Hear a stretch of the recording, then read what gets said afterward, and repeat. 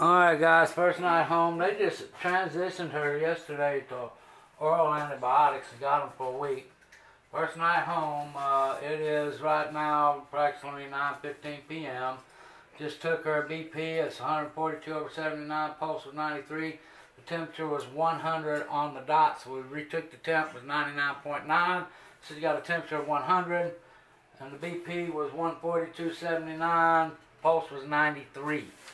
Okay, and our white blood cells, they are still elevated, never went down. Okay, but doctors are saying that's due to the surgery right there and this inflammation from that.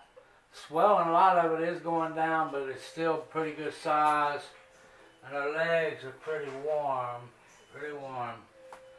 But we're gonna keep working her and hope she gets better and better. And as this heals up, you know, we want to make sure that the white blood cells, I do anyway, actually go down, because they've never been normal.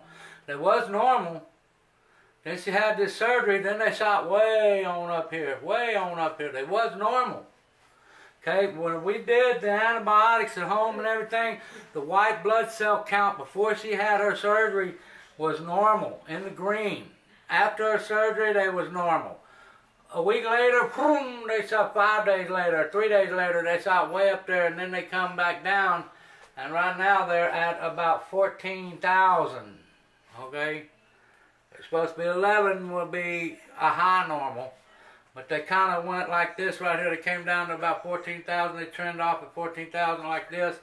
Then when the lady wiped her the wrong way, they jumped up like that. I noticed a little spike. You did too, right, Lynn? I showed you on the chart. Yep.